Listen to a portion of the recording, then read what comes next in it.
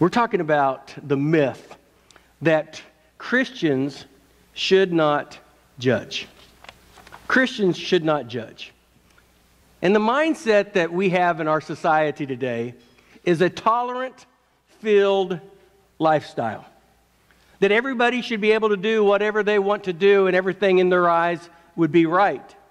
But what does the Bible say about the word judging and judging others? You know, when you look at the myth that we should not judge, there's a reason why people feel that the church or the Christians should not judge. The mindset that the world has about the church is the mindset of Judge Judy. Anybody ever watch Judge Judy? All the way, I like Judge Judy. Judge Judy was an American icon. Her full name is Judith Sheindlin. After she retired as a family court judge in Manhattan in 1996, that's Manhattan, New York, not Manhattan, Kansas, she started a second career of television, abrasive, no-nonsense Judge Judy. On her show, the state of New York flag is behind the bench, but the show is filmed in Hollywood. Her courtroom isn't a real courtroom. It's a binding arbitration process in which both parties have signed an agreement that they would abide by her decision. The gallery is made up of actors and are told to discuss the case among themselves. The plaintiffs are real, and they have submitted the claims to the show's producers. It is a disclaimer process. They make $100 a day. They are flown from their hometown to Hollywood, and they get hotels, food, and a per diem. Now, Judge Judy makes $25 million a year. She is known for her Judaisms, her sayings, and her hard line of judging. Why do I say that? Because the world sees the church, the world sees Christians as Judge Judys. They don't see us sometimes as Christ-like followers of Jesus. Let's watch this little clip of Judge Judy. And let us have this mindset that our calling is that we should love people and respect people, but at the same time, we need to call people out, but do it in a way that we are honoring God. In the scripture we just read, it said, sometimes we have a plank or a log in our eye, and we're calling somebody out that has sawdust in their eye. And Jesus very clearly says, get the log out of your own eye before you even communicate to somebody about their sin. And sometimes those that have the biggest sin, have the biggest log, are the biggest critic of somebody that needs the love of Jesus. Judge Judy, let's watch her clip on Judaism, and let's find out if we rank like she does. Judge Judy. Oh, please. That's bloated. You look ridiculous. Got it? You ready? I'm ready. You think he's ready? He's not ready. You know who I am, right? What's my name? Judge Judy. Who are you, ma'am? How you doing? Don't ask me how I'm doing. Where's her money? The money, I do not owe her anything. Oh, please. She ran out of my house and slammed the door, breaking the window. I was extremely upset, so I grabbed a rock and tossed it gently at her car. I'd like 10 million people to hear that you've done something stupid. That's my joy in life. You know what my father used to say? You want me to grab one out of the air? He used to say to me, don't pee on my leg and tell me it's raining. Don't try to teach a pig to sing. It doesn't work, and it annoys the pig. Dumb ideas come from people who have dumb brains. No doubt. Did you ever hear the expression, beauty fades, dumb is forever? Either you're playing dumb, or it's not an act. You see, they don't keep me here because I'm gorgeous and 5'10". Sit down. I am a truth machine, sir. Liar, liar, pants on fire. Don't be a liar. I eat them up for breakfast. You lie to me, I'll wipe up the floor with you worse than anybody else who's ever tackled you. You better tell me the truth because I'm much smarter than you are. I love the truth. Yes, sir. If you don't tell me the truth, you're going to be eating your shoes. The truth? No, I'm here asking you to lie. Your story is a crock of baloney. Excuse me? On your best day, You're not as smart as I am on my worst day when I'm sleeping. Yes, I have stupid right here. You think you're smarter than I am? Huh? That's not a hard question. No. Duh. You thought this was going to be easy? No, ma'am. It's not going to be easy. Is not an answer. Well is not an answer. Is not an answer. Is not an answer. Is not an answer. You know that face? That is the guiltiest face I've seen all day. Guilty. Baloney. Ridiculous. You stuck Miss Doyle, who is a single parent raising 3 children, with bills for your cosmetic dentistry. And you think that I am not going to humiliate you in front of 10 million people? When you lay it out like that, yes, I am. If your mother didn't lay it out feel like that, I'm going to lay it out feel like that. You speak, I rule, and then you shut up. Do you understand? When I was living in that shed, you know, I was watching the TV, and I just happened to see your show. If you would have watched me more frequently, Dion, you would never be here today. You are pretty fit, stupid, outrageous, baloney, liar, baby, dumb, wise guys. Are you kidding me? Get over it. I don't know what you're talking about. He cheats all the time. I don't know what you're talking about. Are you trying to justify to me the fact that you're an idiot? This is a case of who's got the most attitude. Ooh. Who do you think has the most attitude? You did this ridiculous thing. Well, I did. That I believe that you did. Well, I did. Yes, you did. Don't say it again. But I didn't. There's only one person who gets the last word, and that's me. How old are you? 33. You look 33, by the way. That's very nice of you. Yeah. It's not going to help you one bit. Aren't you sorry you made a fool of yourself? Yeah. Sit down. Judge Judy. I almost forgot how entertaining this could be.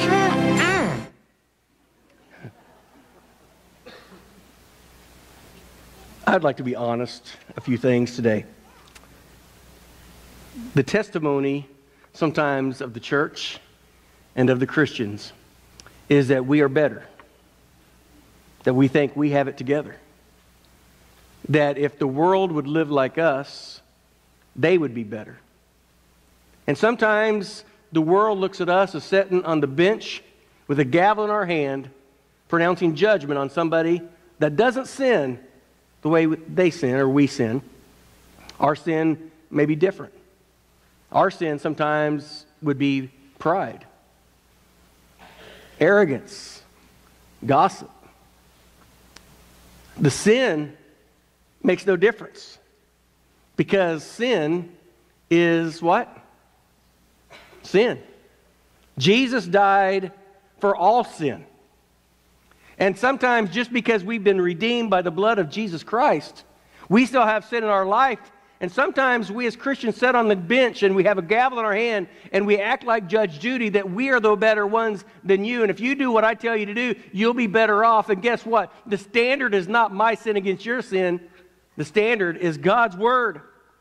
The standard is we should not judge somebody in a condemning way. But we do have the right to be fruit inspectors upon their life. But do that in a way that is so honest and so transparent. Here's what Jesus said. He was in the Sermon on the Mount. He was talking to other believers. He was talking to his disciples. And he said, guys, listen, I need you to judge some things. I need you to find out who's false prophets. I need you to find out who's going to be in the kingdom of God. But here's what you do when you look at somebody's life. You need to make sure your life is okay. You need to see clearly. You need to get the beam that's sometimes stuck in your eye so you can't see what anybody else is doing. Get rid of the beam in your eye before you tell somebody they should get rid of the sawdust in their eye. And sometimes we have beams in both eyes. And sometimes the arrogance of our life and the arrogance of our church and sometimes the arrogance of just being a Christian, that Jesus loves me more. We have the right to stick our finger in somebody's face and say they are wrong. And sometimes we have the right to do that. But who Jesus was speaking to on the Sermon on the Mount was other believers. He was speaking to people that already had a relationship with him. And when we talk about what Jesus wanted us to do, he uses his humor in that area. He was a carpenter, so he understood woodworking. And he used the sawdust of the mindset that I'm sure as he was cutting wood, he got sawdust in his eye sometimes and he couldn't see. And he was using that painful experience of the sawdust in his eye. And he was looking at a beam. And he said, sometimes we can't help somebody because we have lived a life of hypocrisy. And in that life of hypocrisy, we can't look at somebody with a gentle spirit because we want them to think that we have it all figured out. And sometimes the ones with the biggest beams in their eye are the ones that are the biggest condemning ones of them all. And what we have to do as a believer, is what we have to do as a Christian, the Bible says, do not judge or you will be judged. For the same way you judge others will be judged, and your measure use of it, it will be measured to you. He says, why do you look at the speck of sawdust in your brother's eye and pay no attention to the plank that's in your own eye? Jesus is saying this, you're going to judge. But the same judgment that you pass on somebody will be passed back on you. So if you judge them harshly, it will be judged back on you harshly. He says, don't do that. But the humor that he uses is found in many different cultures. That's Judaism, but from England, see if you've heard this meaning the same thing from England. It's like the pot calling the kettle black. Or Norwegian, the camel can't, Norwegian, don't throw stones and live in a glass house. Can't do that. Or the Arab people say, the camel cannot see the crookedness of his own neck. Or Germans, one donkey chides another donkey for having long ears. Sometimes we can't see the fault of ourselves because we're so focused on the fault of others. So I want to give you 4 points about judging, and about what judging means, and what the Bible says about judging, and how we can use the right words when we do judge. Here's the misunderstanding. Who appointed you judge? Well, Jesus did. Jesus did. The do not judge or you will be judged. We will judge others. We judge others every day of our life. We judge things every day of our life. We judge when we pull up to an intersection. Is it clear for me to go? When we hire somebody, we judge, are they going to be a good fit for what we need to have? When we talk to somebody, are they going to be somebody that's going to elevate me, or are they going to be somebody that's going to knock me down? We judge all the time. But to understand what Jesus said, the word judge means krino in the Greek. Krino definition, the judge doesn't mean to condemn, it means to evaluate. It means to evaluate. So my job is to evaluate my life and evaluate others around me. When I look at them, when I talk to them, when I communicate to them, if they are using cuss words every 5 seconds, it's probably not going to be my best friend, right? If they tell dirty jokes all the time, I'm not going to probably hang out with them all the time. So I can evaluate whether I want to be with them or I don't want to be with them. As a teenager, as a youth pastor, I would say we have to evaluate who we're going to hang with, because sometimes who we hang with is who we become. So I have to evaluate what I want, who I want to be around, and they have to evaluate whether they want to be around me. Jesus did appoint us to be judges. In Matthew chapter 7, he says this, by their fruits you will recognize them. Every good tree bears good fruit, but a bad tree bears bad fruit. Thus, by their fruits you will recognize them. That's Jesus saying you can evaluate who people are. You don't have to judge them condemningly. You can judge them by an evaluation. And he's not talking about a tree. He's talking about people. If a good person has good fruit, you will know that he is a good person. If a person has bad fruit, and that's all he has is bad fruit, you recognize he has a core character problem. And you don't want to be around somebody that has a core character problem, because they're going to share that character with you. So the misunderstanding is, who am I hanging with and what am I doing? There's an ancient fable about discernment. There once was a lion, and he's the king of the forest, and no longer fast enough to capture his food, so he retired to a cave and pretended to be sick. And he acknowledged all over the land that the lion was sick, and he asked everybody to come in to see him in the cave. So one by one, these animals from the forest came to the cave, and they went to the edge of the cave, and they yelled in the cave, and they said, "Lion, are you here?" They, "Yes, I'm here. How are you feeling?" He said, "I'm feeling terrible. Come in and talk to me." So one by one, these animals from the forest would go into the cave, and he went into the cave, the lion would pounce on them and devour them. One by one, they would come in, and he would do this day after day after day until a little fox comes up to the cave. And the wiry fox came up to the cave and said, "King, lion, are you okay?" And he said, "I'm very sick. I'm very sick. Come on in and see." And the lion yelled at him, "Come on in. Come on in." And the fox stood at the front of the cave, and he looked down. He said, "I think I'll be out here. I see many, many tracks going into the cave, but I see no tracks coming out of the cave." And sometimes we have to look at what takes place around us so we don't get caught into a cave being devoured by somebody that wants to trip us up. It is called evaluation, called discernment. Sometimes our judging is actually discernment. What can we do with what God has given to us? So the second is the principle. It's easier to be critical of others than to see our own faults. Isn't that true? And here's the picture that I want to see right here. It is sometimes when we look at the beam in our own eye and we get so caught up in what's in my eye, I try to hide my mistakes, but I try to point out your mistakes. And sometimes everybody sees my life and everybody sees my mistakes, but as long as I can hide them, as long as I can act like they do not exist, I can point out your sin. I can point out your problems. It's easier to be critical of others and the faults of our own. The humorous point of the parable is that we can't help someone to speak in their eye a long way. It's hard to see the speck in someone's eye if we have so many problems in our own life. The Message Bible says this in Matthew chapter 7. Don't pick on people, jump on their failures, criticize their faults, unless, of course, you want the same treatment. That critical spirit has a way of a boomerang. Sometimes when we have a critical spirit, sometimes we look for somebody's sin, sometimes we try to hurt somebody else, we become very picky, and we become Judge Judys. And those Judge Judys, they may be very entertaining, but they're not very good friends, are they? If all they are is condemning you and hurting you and helping you instead of helping you up. See, what the Bible says is you have to look at the beam in your own eye before you can help somebody else get the speck out of their own eye. But until we're ready to take the action of taking the beam out, we'll never be able to help somebody else. I heard this funny story of a preacher in the old Southern Baptist Convention way out in the boondocks of Arkansas. Anybody from Arkansas?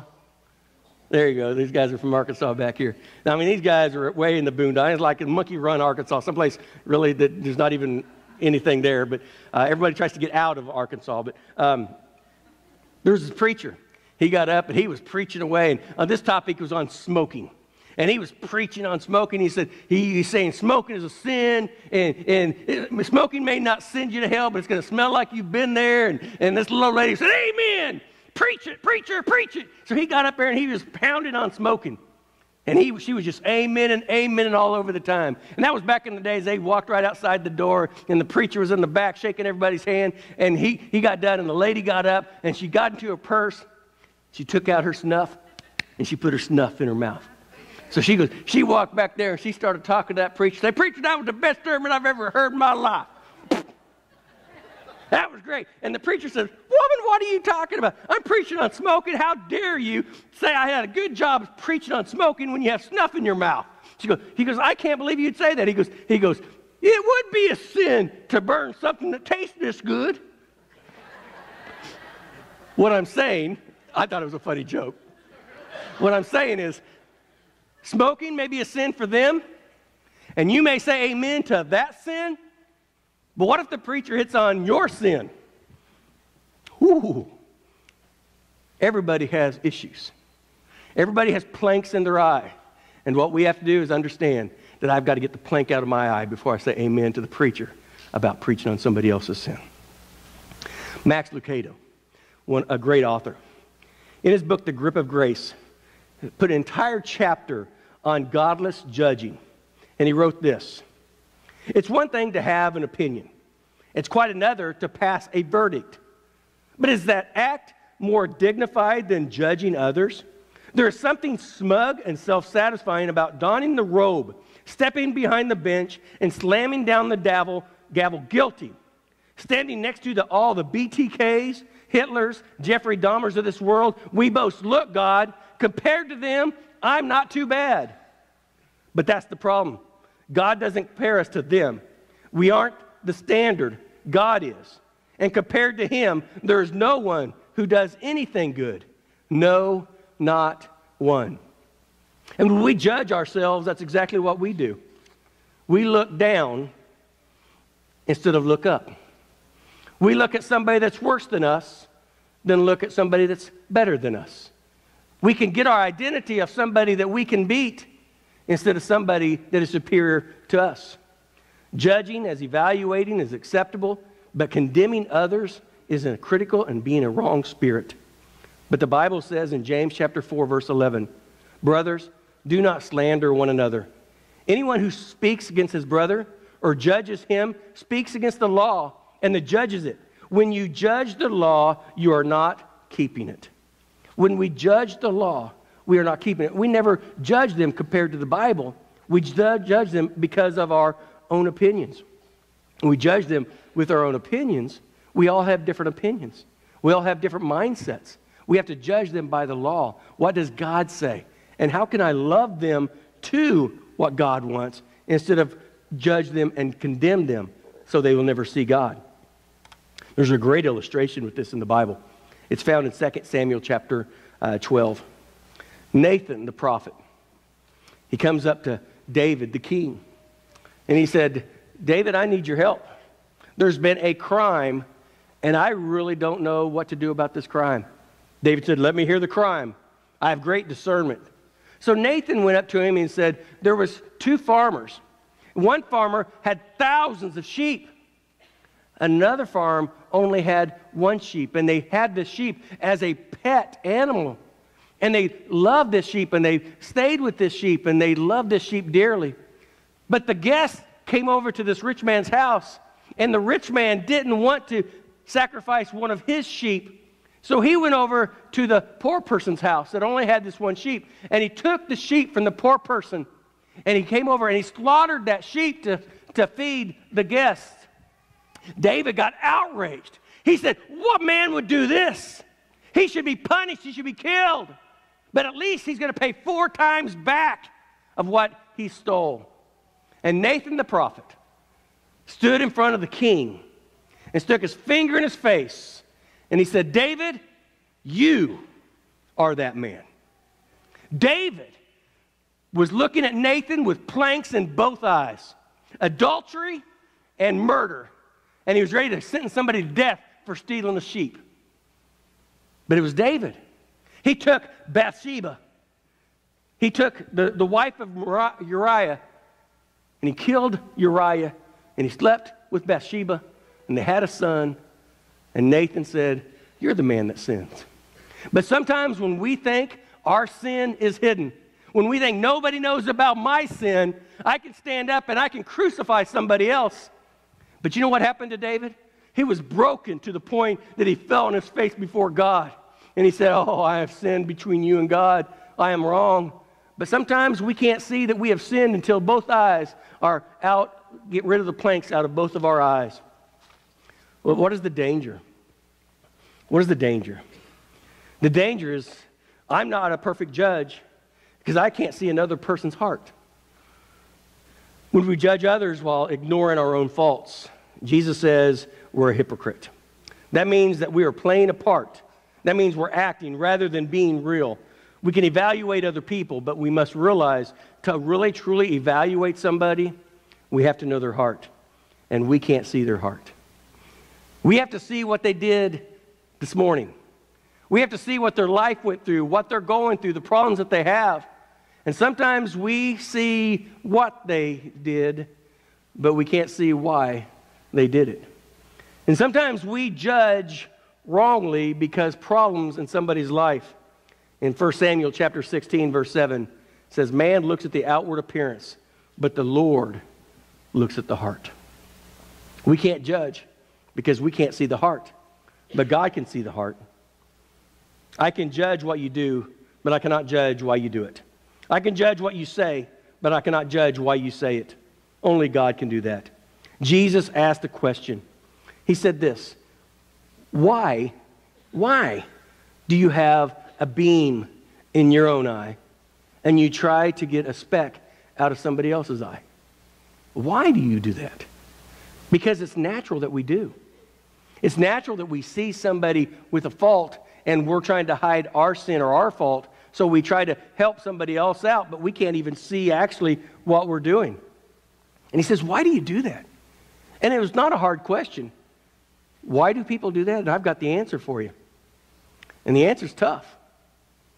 And the answer is, I don't know. Have you ever got in trouble with your parents about leaving the ice cream out at night and you forget to put it back in the freezer and the lid's off and the ice cream's all soft and your dad gets mad at you and he said, Bruce, why'd you leave the ice cream out? What's my answer? I don't know. That's the answer. My boys did the same thing. They left the ice cream out. And I like Breyer's chocolate chip ice cream. Give me an amen on that. And they ruined my Breyer's chocolate chip ice cream. And I got up in the morning and my Breyer's chocolate chip ice cream was all melted on the counter. Brett, why did you leave the ice cream out?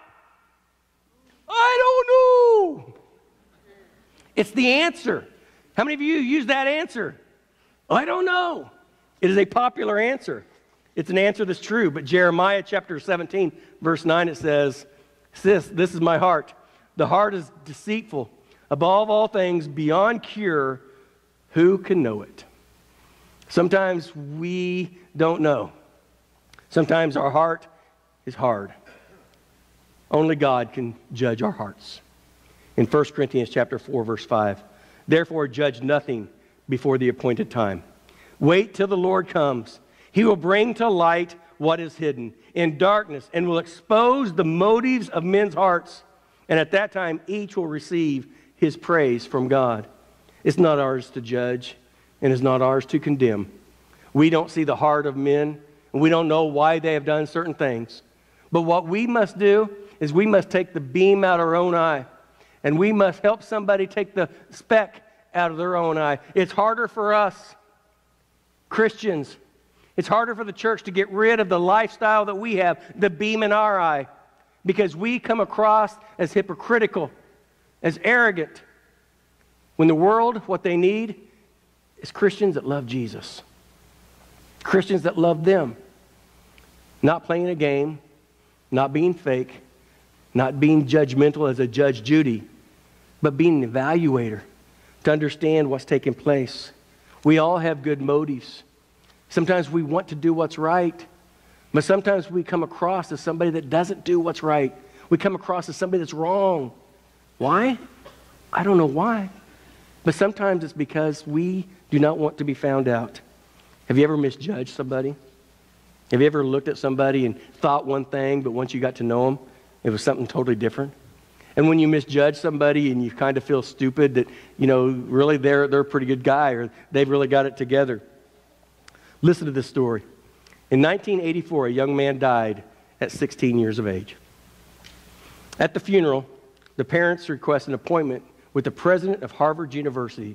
His name was Charles Eliot. They expressed their desire to do something in memory of their son. Eliot looked at the modest-dressed couple as they decided didn't have much money, and he just wanted to indulge them.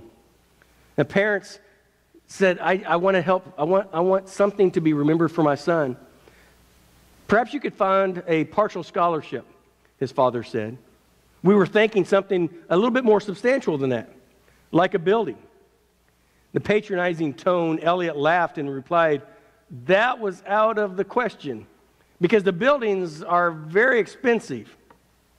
The couple left Eliot's office, and they later realized he misjudged the couple.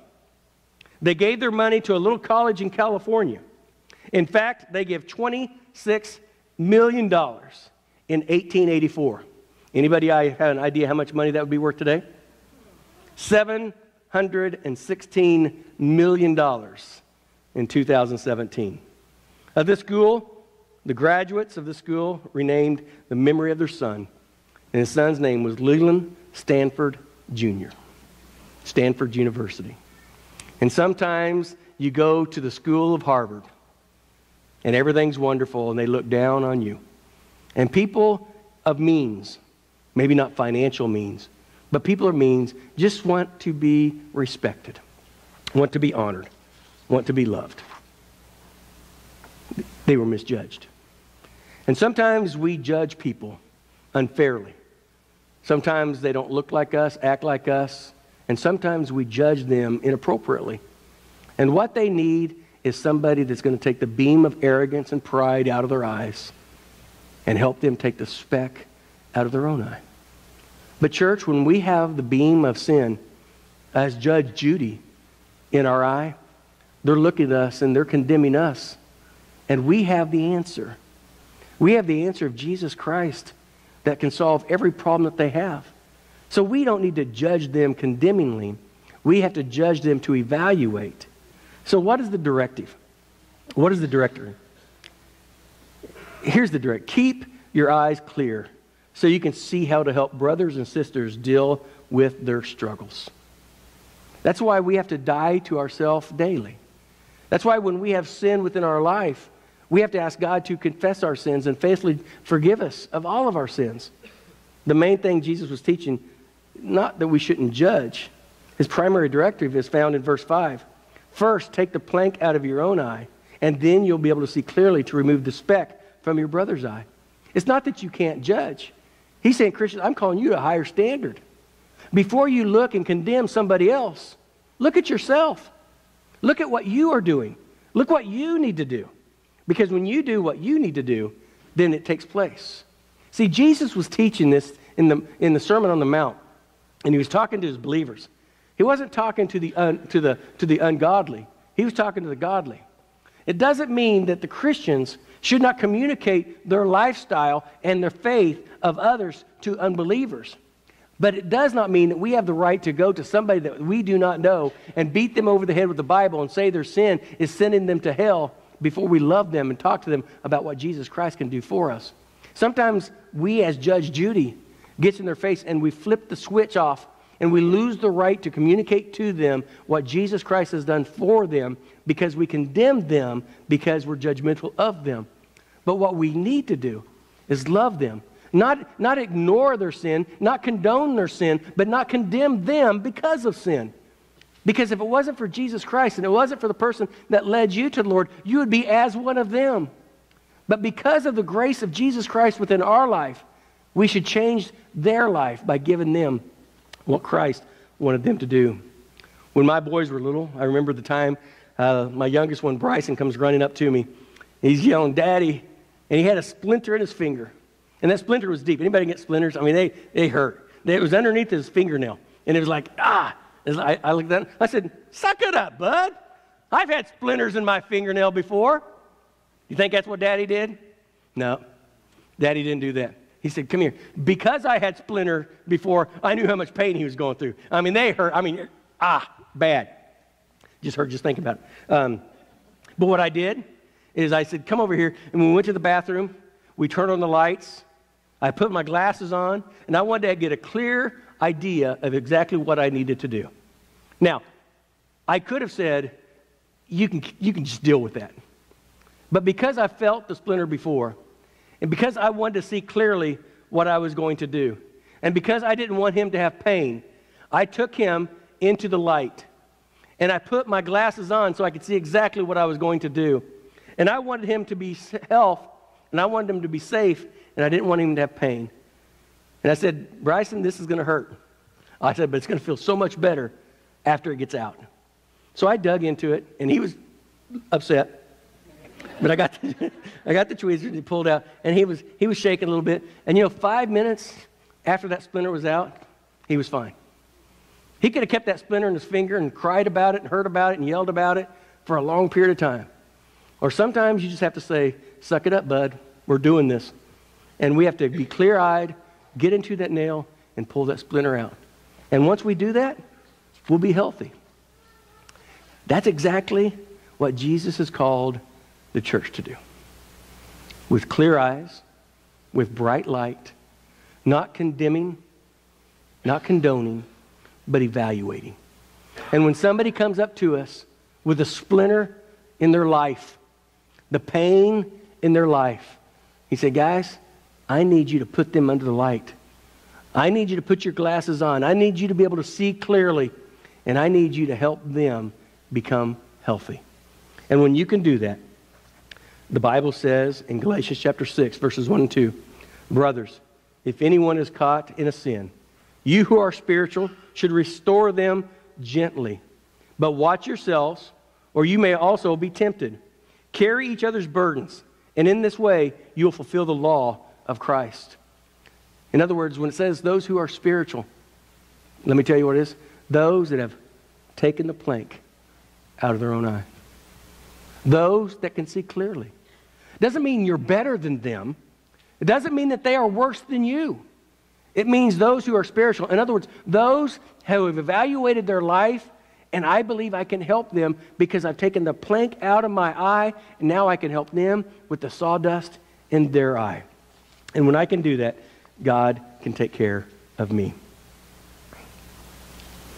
In another state, this was in Oklahoma. Anybody from Oklahoma? Nah, not so much. In Oklahoma, there was this young lady that went to a revival service. It was a Friday night revival service, and she was invited by some of her other friends, and she had a bad night before. She was hungover, and she came to this revival service with her friend. And at the end of the revival service, she came forward, and she gave her life to Christ. And when it came out to who she really was, she came from a very hard life. A lot of drugs, a lot of alcohol, and even prostitution. But she got saved. And the church wrapped their arms around her. And they loved her. And they kind of helped her learn what the Bible says and what they need to do. And she was saved from the bottom of her feet to the top of her head. She was redeemed. She left the life of sin. She left the life of alcohol and drugs. And she got wholeheartedly into the church. She started so much into the church that she started teaching kids classes. And she loved it, and she was transformed, and she had a new life. And the preacher had a son. And that preacher caught the eye of that woman. And the preacher and the girl started dating. It wasn't too long before, after about a year, that they decided that they wanted to get married. And that's when the vultures came out. You know what a vulture is? A vulture circling around looking for something that they can pounce. Something with stench.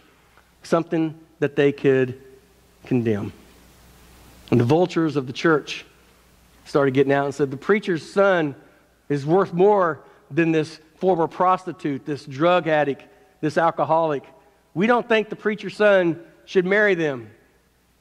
So they had a ladies' meeting at the church. And in this ladies' meeting, these ladies started talking about the preacher's son and this girl.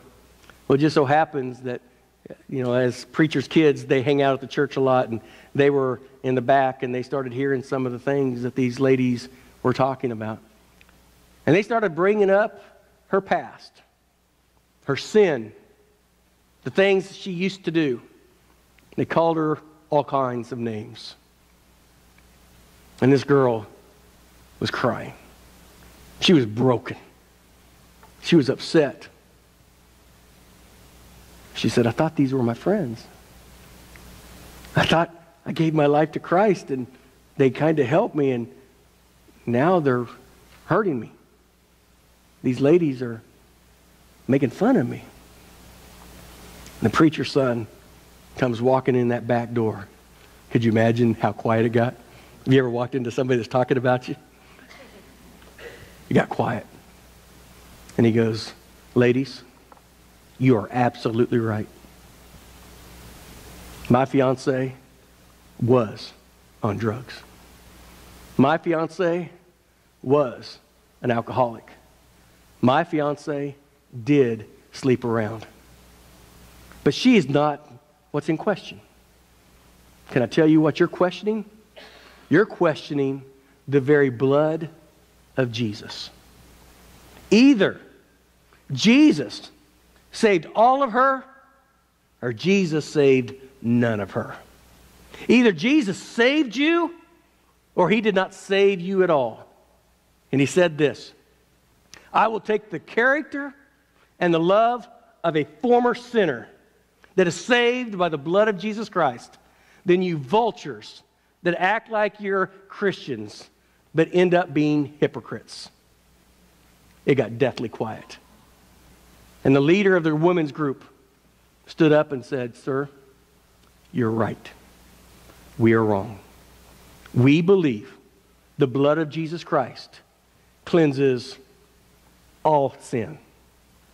And we are guilty of gossip, slander. She is saved by the blood of Jesus Christ." The young man walked out, took his fiancée, and never went back into his dad's church again. That's Judge Judy. Sometimes we as a church need to understand that we have the greatest power and the greatest force upon the planet. And that's the church. That's the power of Christ. And that's the forgiveness that Jesus Christ offers. We have to remember what it's like to be the one that's judged. We have to remember what it's like to be the one that's hurting. We have to remember what it's like to need somebody to give to us hope and the answer of Jesus Christ. We have to realize that we have to take the plank out of our own eye. And then, church, what we get to do is we get to restore those that have specks in their eyes. But Jesus is very strong. He said, quit being a hypocrite. Quit playing the game. Quit acting like you have no problems. Deal with your stuff. And after you deal with your stuff, then you can help them see clearly. Do we judge? Yes, but not in a condemning way. We judge by evaluation. We judge every day and we judge every person. But when we judge, when we evaluate, let's evaluate from the standpoint of mercy, of love, and grace. Let us judge from the point of what can I do to help you? What can I do to lift you up? What can I do to get you out? What can I do to minister to you? Not as Judge Judy that slams her gavel down and says, get out. No. Christians, let's slam our gavel down and say, come in. Let's love. Let's judge through the Spirit and the heart of Christ. And when we can do that, we can throw this myth out the door. Because Christians do judge. We do evaluate. But we do evaluate for the right reason. Not to hurt them, but to love them, to help them, to encourage them. We're not any different than them, except for we as Christians have accepted Jesus and the forgiveness that He has offered to us. That is the playing field. Because one day, we will stand before God. I don't want to goof that up. Because when we stand before God, God is the standard. I can't get to heaven because of my own. I can't get to heaven because of what I've done. I can't get to heaven because I'm a preacher and I pastor you. That's not going to get me to heaven. The same way that I get to heaven is the exact same way you get to heaven. And it's not because of how much good you do. It's not even as bad as you were. You're going to get to heaven the same way I get to heaven because I stand before God and I say I'm a son of God. I'm a child of the Most High. There was one day in my life that I was a sinner and I was destined for hell, but I accepted Jesus. And the blood of Jesus Christ cleansed me from my feet to my head. I do not deserve heaven, but Jesus saved me. I'm adopted in His family. So by the name of Jesus, I get heaven. No other reason. None. I can't do anything bad not to go to heaven. I can't do anything more for me, God, to put me to heaven. I'm going to heaven not because of Bruce Thomas. I'm going to heaven because of my Lord Jesus Christ. Let us take the plank out of our eye so we can help those sinners take the sawdust out of their eye and let them see Jesus and see Jesus high and lifted up.